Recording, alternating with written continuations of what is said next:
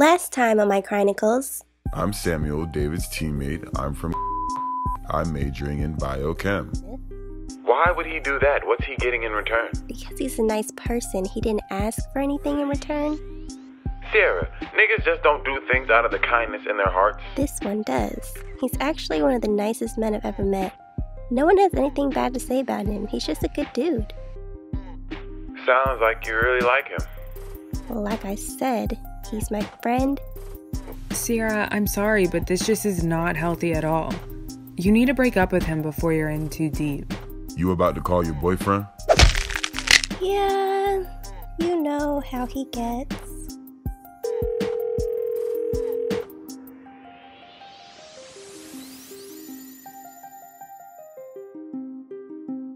Hey, are you awake? Yeah. I've just been studying for midterms. How was the haunted house? Scary. And one of the clowns kept yelling racial slurs at us. See, that's why I don't go to things like that. I told you not to go. Remember the story of the girl that got killed in one? Wasn't that fake? Hold on, I'll check. Yeah, I can't find a credible source. Right. What's wrong? You sound upset. What happened? Dylan, I don't think this is gonna work. What's not gonna work? This relationship? I know the distance has been hard, but I'll be there next year, I promise. I can't do another semester of this. Where's this coming from? Is this because of the football players, Samuel? No, it's because I have to beg you to go anywhere. I can't sacrifice my entire freshman year because you have trust issues. It's not fair. What about when I'm sacrificing? I don't go out either and I'm transferring for you. I never asked you for that. You don't go out by choice. In fact, I encourage you to do more of it. You don't even know if you really like your school or not because you've been so busy worried about what I'm doing. I've been staying on top of you because I know that's what you always wanted. Isn't that why you and Philip used to fight all the time?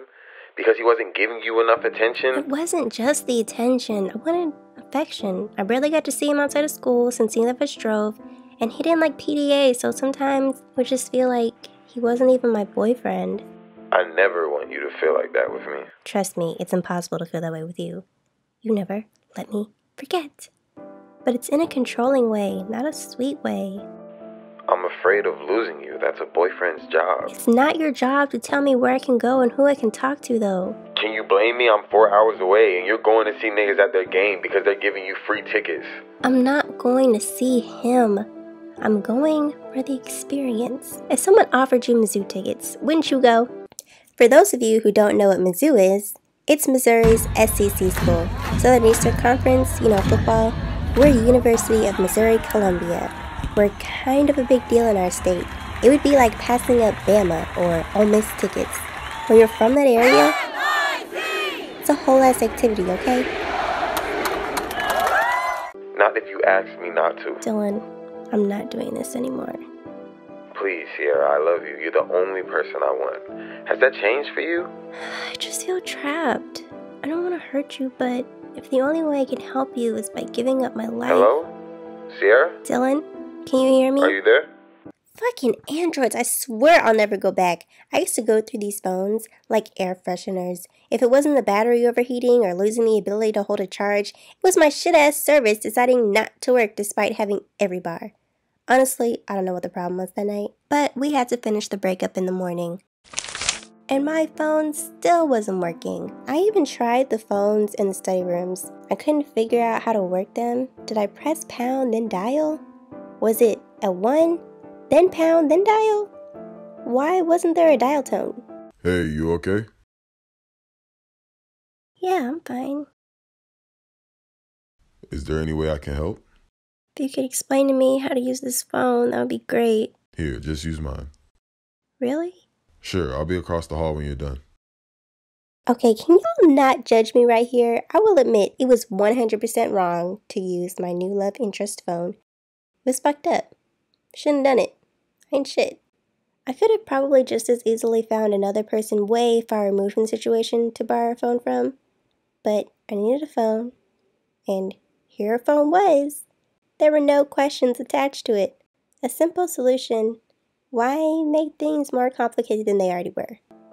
So do you want to take a break? You know I don't believe in breaks. After what Philip had put me through under the impression that we were simply on a break, it was safe to say that I understood that you were either with someone or you weren't. There was no in-between. But do you see us getting back together in the future? If I make some changes, I promise I'll be better for you. Please don't give up on me, Sierra. Dylan, Please. I don't want to make any promises. There must be something else then. Who is it? Because there's really no reason why we can't work this out. There's no one else. If you really loved me, you would give me another chance. Dylan, this is exactly what I'm talking about. I'm tired of fighting and arguing. Please stop. Okay. I'll give you space. Is what he said. But I should have known he wasn't going down without a fight. I got calls from my friends. What happened between you and Dylan? He hit me up asking if you talked to somebody else. I got calls from his friends. Hey, man. You gotta give my boy Dylan another chance. You got him out here hurt. I even got a call from my mom. Hi, Pumpkin. Is everything okay? Hi, Mommy. Yeah, everything's fine. Are you sure? Yes. Because Dylan called me. For what? He told me he loves you. I want you to make sure you let him down easy. He was really upset. What did he say? He apologized to me because he couldn't make you happy and that he was wrong for telling you what you couldn't do. He's so dramatic. Yeah, he's a little emotional. I want you to be careful. He's having a hard time letting go. That was unfortunate because I, on the other hand, was not. I assumed that Dylan had gotten my mother's number during the time he drove up here for Parents' Weekend. But why exactly did he feel comfortable enough to call her about our breakup? Wow, I've never been up here before. You didn't even need free tickets. You can see the stadium from right here. Yeah, except you guys look like dots. I'd rather watch it on TV. At least then I could see what was going on. You found this place doing astronomy homework? Yep, best place to watch the sunset in my opinion. I have to journal what it looks like every week. How do you like astronomy? Is that the field you want to go into? I loved astronomy until we started doing physics. Yeah, that's the thing about being in love with science. You can't have a relationship with it and not include math. I think I just like discovery, new information. I'm not interested in the calculation aspects behind measuring mass, distance, and time. Can't have true discovery without calculations. You're not much of a problem solver, huh? As much as the stars fascinate me, I just don't see myself dedicating my life to solving the problems the sun might cause us.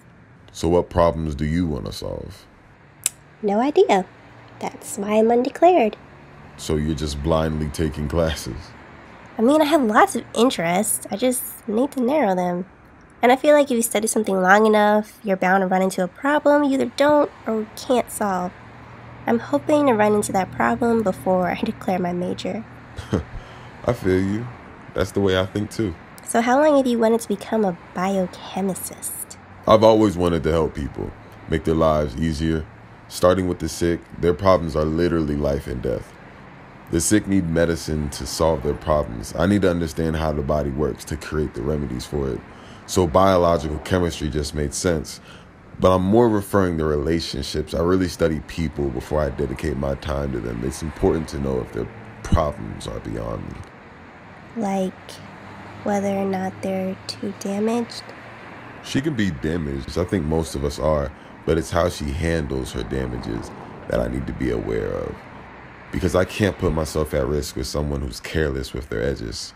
As someone who'd been getting cut up all semester because of someone else's edges, I agreed with him completely.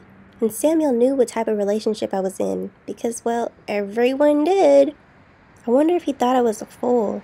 And although I was finally single, I was trying to convince myself that the breakup had absolutely nothing to do with Samuel, so I wasn't exactly in a rush to tell him. Hello? Hey. Sup?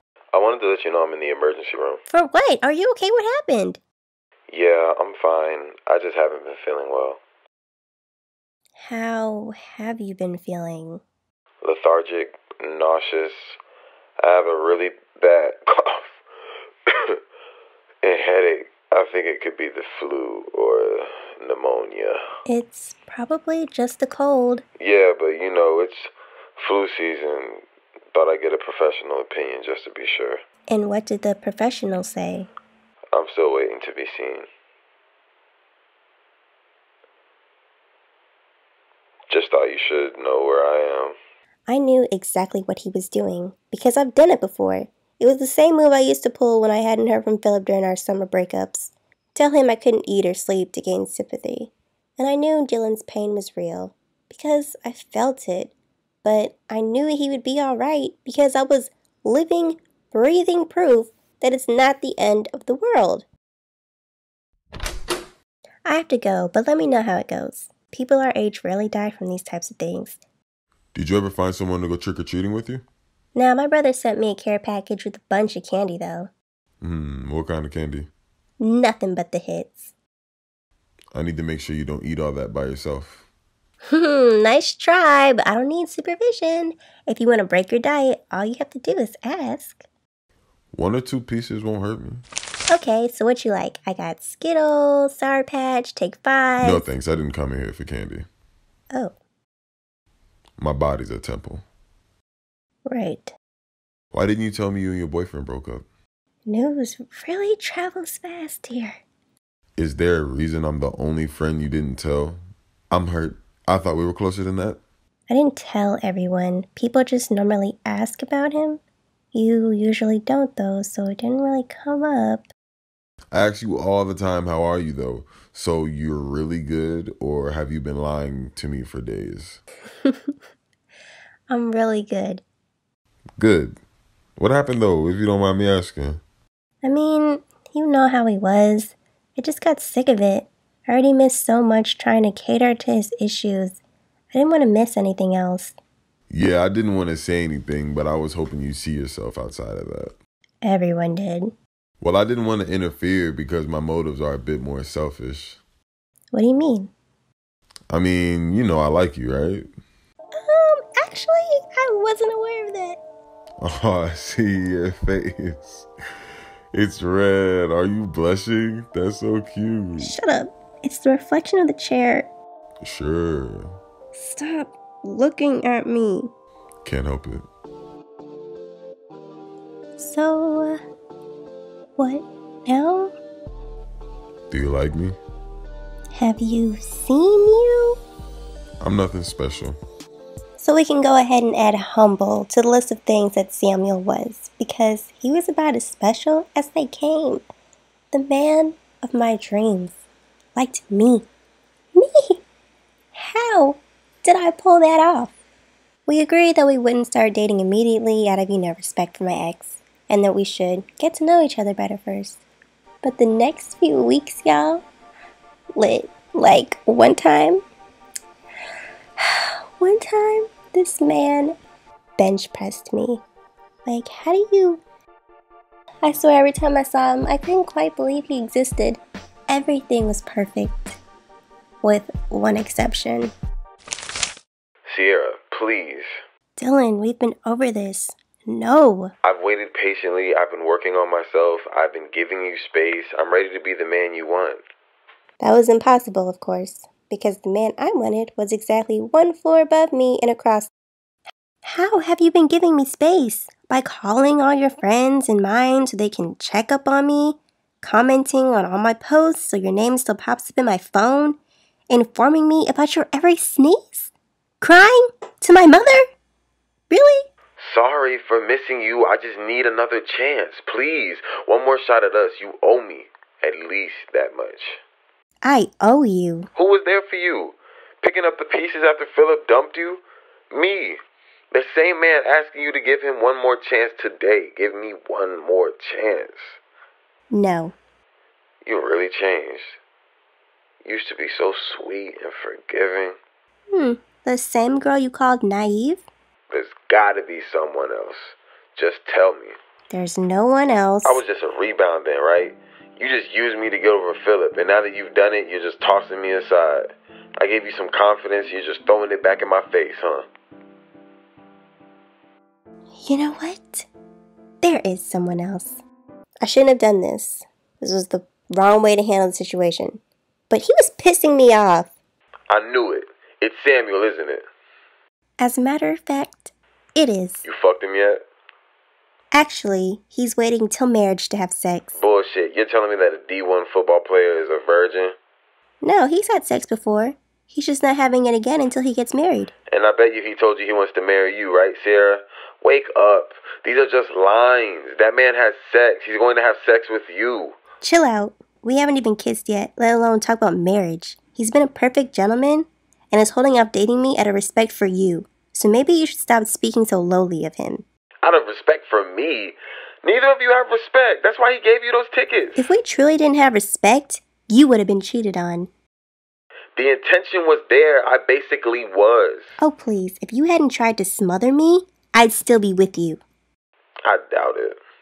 He could doubt it all he wanted, but it didn't change the facts. The facts were there was a point where if I told him I was going to sleep and he saw me active on Facebook, it was a fucking problem. The facts were my friends had to give me an intervention because his insecurity was bleeding into every aspect of my life. The facts were I was much happier without him. So without him, I would stay. Although Dylan was a lot of things, he sure as hell wasn't an idiot. So it was worth thinking at least twice about his warning regarding Samuel. As we were getting closer, but not yet dating, I thought about everything he said and was. Was he too good to be true? It was honestly really only a matter of time before he did try me. So let's see. According to my Twitter, alright, November 1st, went to the haunted house. Check. Tried to break up with Dylan. Phone broken. Check. Let's see. Alright, so these are some passive-aggressive lyrics because the chorus is, "Things have changed for me, and that's okay," by Panic at the Disco. Obviously, the change I'm referring to is the breakup, but I couldn't tweet those exact lyrics because Dylan was tweet watching me. Just trying to be slick. These lyrics mean that Samuel has told me that he liked me, and I cannot believe it. So this was November 4th. So wow, I thought we had lasted longer. I thought that we had lasted longer than this, but apparently we didn't even make it past 10 days because if this saltiness was on the 14th, then that would make this scene the night of November 13th. Sorry, is this okay? My first instinct was that it was more than okay because I really liked Samuel and I trusted him and he was so damn fine. But all I could hear was Dylan's annoying voice in the back of my mind. If we kissed tonight, would everything Samuel said about waiting till marriage go out the window? I had no qualms about waiting, obviously, but I did fear getting played. What if they were all lines just to get in my pants? If we had sex, would our relationship die before it even began? Don't you think we should wait until we at least start officially dating first? Okay, let's make a deal. First date, first kiss? We just had our first kiss. That didn't count. You didn't kiss me back. Okay, fine. First date, first kiss. I remember being so proud of myself in this moment, setting boundaries and being listened to and respected. And now that I look back on it, the rarity of the moments I had like this is kind of upsetting. Unfortunately, we would never have that first date though. The whole day had gone by and I hadn't heard from Samuel, which was unusual because he was pretty good about checking up on me, even before we shifted from friends to potentials. So I go to his room and he's just off. What's wrong? Nothing. I've just been doing a lot of thinking and talking to God. Oh no, that should not have worried me as much as it did. About last night. I shouldn't have kissed you. Oh, it's fine. Trust me, I'm 100% fine. Good. But I really don't see myself in a relationship anytime soon. I just have so much to focus on with school and football. I shouldn't be out here with girls in my bed, kissing them and leading them on if I'm not serious about them. Oh, I didn't know you weren't serious. See, I really do like you, but we should just be friends for now. No more extra stuff. I understand. And I really did. He was a biochemist major and a full-time athlete. I knew his plate was full. Was I hurt? Of course. But I could be his friend. This was not the day Samuel made me cry.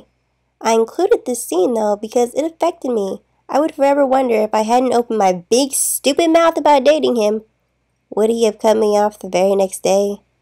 Could we have been perfectly fine if we were just doing everything but sex without him being my boyfriend? I thought extremely high of Samuel. If he said he was focusing on school and football, then that's what he was doing. In turn, I focused on school and track. I joined the running club to get some coaching, and even took a class over winter break. Your girl was on her shit, okay? Hey, Money, what's up? Bitch, tell me why Dylan going in on Twitter. What's he crying about this time? Girl, he calling you all type of hoes. What? Yeah, he tripping. I'ma need you to check him. Oh, this nigga had lost his fucking mind. These youngins out here catching cases, damn the world changed. Still can't believe they killed Mike Brown in broad day. My city crazy, they killing babies, ain't shit changed. Niggas killing ladies, we won't fight to save them, these niggas lame. I come direct as a motherfucker, fuck throwing shade. My city strapped like a motherfucker, Lou gain a stain. We had trees in by the bundles of them like a bouquet. I watch my back cause we always had cold summers, niggas perpetrate. In my city it's full of OGs and rookies and a bunch of acting niggas. I see right through them loose pussies. Them niggas the type to catch a body and cry to the jury. I probably plead the fifth and do my time or play hooky. I know about your life, I tell you that, fortune cookie. You say it's shooting, that's a toy story, Colin Wood.